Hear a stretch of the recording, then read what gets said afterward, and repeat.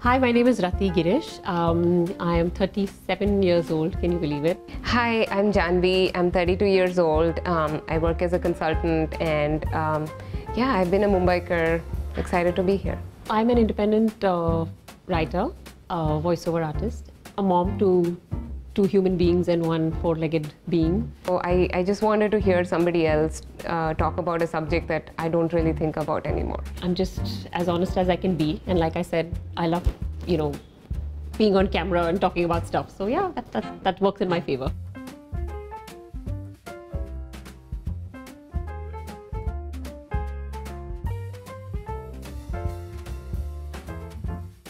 What's your love story? So once I turned 25, my dad started putting out these ads on these websites. Right. So it's a very professional setup, right? Sure. They have these magazines and it just passed on from one family to another. And you've got these horoscopes in there, you've got, wanted bride, wanted groom, that sort of thing. So yeah, so that's how, like his rishta came to my house. Long story short, so we first met in June and we were married in Jan. Oh, wow. Yeah.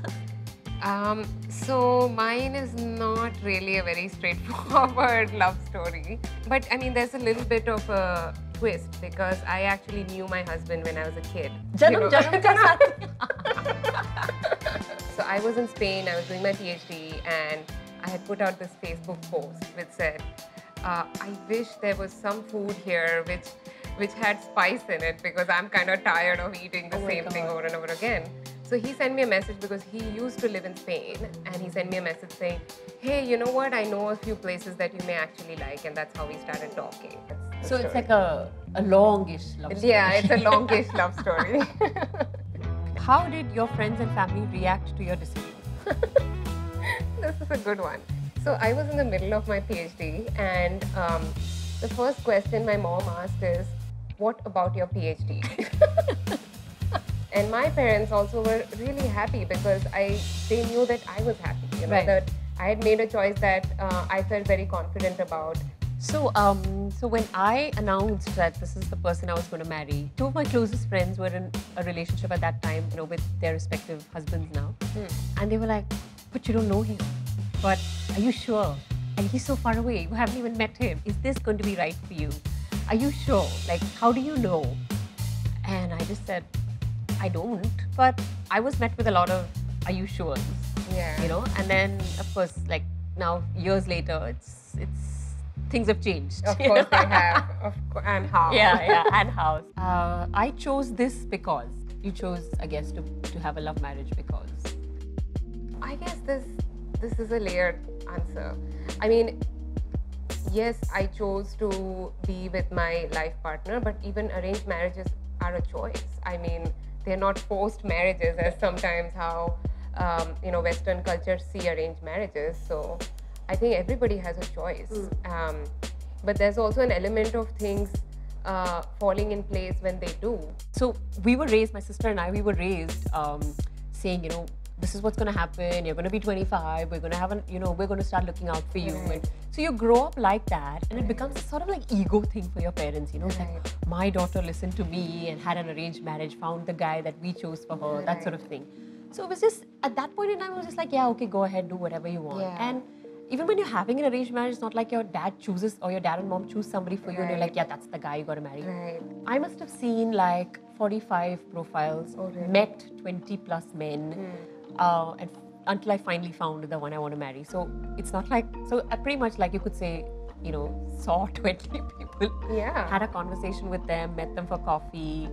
They just didn't seem right. But suddenly, this person comes along and you're like, okay, there's something here. You want to explore. The biggest hurdle I've had to face is? So I think it was a more mental thing. So the funny thing is, so the Tamil Brahmin community, 90% of the grooms are in the US. And that was a country I did not want to go to. So when I found one who was living in Germany, I said, oh, somebody who, chose a different country. It's like, oh, wow, travel Europe, sort of. So we did all of that. And then we were in Germany for a year before we got an offer to move to the US. At that point in time, it was more, I have to be in India, my career. That was my identity, sort. Right. It was like sort of who I was. And just to break that and to take this, this leap into something completely unknown. Right. And in the last 10 years to do stuff that, I'm actually good at, more than what I had studied to do, what I was trained to do. It's just been amazing. So to get over that mental block, that was a big hurdle. So the biggest hurdle for us was the long distance, because we both had competing professional priorities at that point, and we realized that this is something that we just have to power through. Oh, my lowest low has been? The lowest low was when I found out that I had to move back to Spain right after we got married. I think it was a really low point when I found out my advisor was really sick, and I was like, finally we get to be together in the same place. But in 2 months I had to pack my bags and leave. And especially when you have an arranged marriage, every day is sort of a learning process, because you've basically just corresponded on email and phone and text before. When you're finally living with that person, you're like, oh, he's not as clean as I thought he would be, and he's not as tidy, and he doesn't know how to cook, and he hates whatever, something that you love.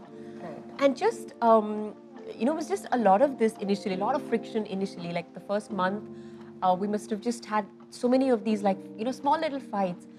And at the end of that month, I was just like, okay, this has got to stop. We're here, we're away from family, there's nobody I can complain to, and it's just, so that was like a really low point at that time, if I can remember it correctly. And it's just, and we just had a conversation, saying, listen, we've got to start getting to know each other. We've got to start working off of each other's strengths and sort of build each other up, because if we want this to work, it's going to have to be like that, because literally we're all that we have. My greatest high has been... Wow. So I think the greatest high has been that we've been able to connect on such a level with 3 of our kids. We have a dog and 2 sons, and they are our greatest joys, because we always see eye to eye when it comes to those 3. I don't know how. We don't agree on anything else, but we see eye to eye when it's those 3. And it's just weird, because it shouldn't be that way. I don't know how. It just shouldn't work out that way. Right. But it has. And it's just such a high when we have these. So we celebrate parenting wins now, and it's just been a journey, from getting to where we were, that lowest low, to just celebrating the 3 of our kids. I'd say that's our high. I guess for us, it's traveling the world together. I think that's been awesome. I remember, so I was in South America on a fellowship, and he visited me in Cusco, and we went to Machu Picchu together. So that was like literally high. Like we've been to these really cool restaurants after having researched so much, and had these experiences together, which makes like, we have all these pictures from all these different places, and I'm like, oh my God, I feel like, it's nice to have, your best friend be a participant of something fun, So we've been there for each other when we are having our own individual highs, which is fabulous. One thing I was wrong about. I was wrong about everything. I was wrong about the way in which I thought a love marriage would be, meaning that I thought everything will be hunky-dory, and that, it'll be like all sing and dance. I don't know. I guess I had the wrong expectation in general about marriage. So I was wrong about that. However, I was right about the fact that if you find the right person and you trust each other, you're able to, get through so much together. What was I wrong about? I guess it would be my whole idea of living what my in-laws would expect. I was brought up to think that these are the expectations a daughter-in-law has and on her, and these are the things that she's got to do, and you've got to be a certain way, you've got to be this, that. That's wrong. My in-laws are great. They're just so it's nothing like what I thought I was supposed to be doing, So that was one big thing, and other than that, it's just I just thought it would be a lot more effort, a lot more work to be put into this, and it hasn't been. It's just been us making our own rules as we go, and living by our own stuff and doing what's comfortable for us, and not really caring about what everybody else is thinking. if you could switch places, would you? Yeah, why not? Yeah, I mean, like I said, there was nobody on the horizon then, so you know, why not? You know, your story is just amazing. If that could happen to me, why not? You Yeah. know? Yeah. I absolutely think love marriages don't have sometimes is this idea of compromise. Right. You know, I think that I guess I never mentioned this before, but the truth is that every marriage is a compromise, whether it's love, arrange, whatever other different tags you want to give it. You have to compromise for the other individual, which is why you're married. And I think that that's something that I wish someone had told me. What do you envy about the person sitting in front of you? I guess I don't envy, but I really admire your clarity of thought. Wow. Yeah, I just like the fact that you're able to clearly articulate a lot of things. Yeah, I really admire that. Wow. Thanks. Yeah. I mean, I often feel like I don't have clarity of thought, so that's good that somebody else is seeing it in me.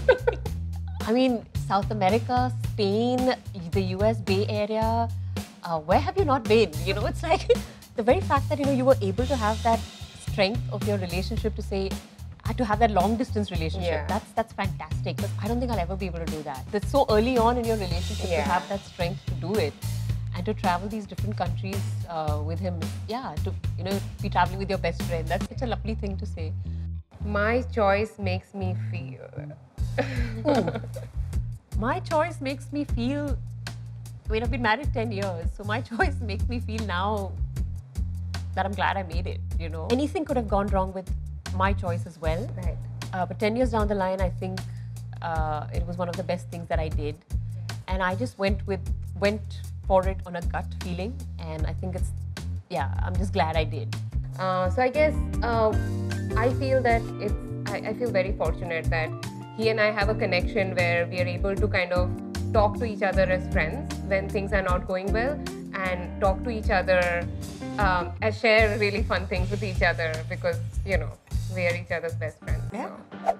So this was fun, wasn't it, Janvi? It was a really, really, it was a total ball. I didn't know what to expect coming in, Yeah. but Rati, it was awesome connecting with you, getting to know your story, and yeah, I think that it's two women connecting and, you know, kind of sharing. Did you think arranged marriage could have this much, you know, romance in it? Absolutely. I always knew that. Romance is between two people, I right? know. The type of marriage has nothing to do with it. It was just so much fun to have this chat. I think, yeah, Vitamin Stree it's been fun. With Yeah, them, no? I know. Yeah. Matchmaker.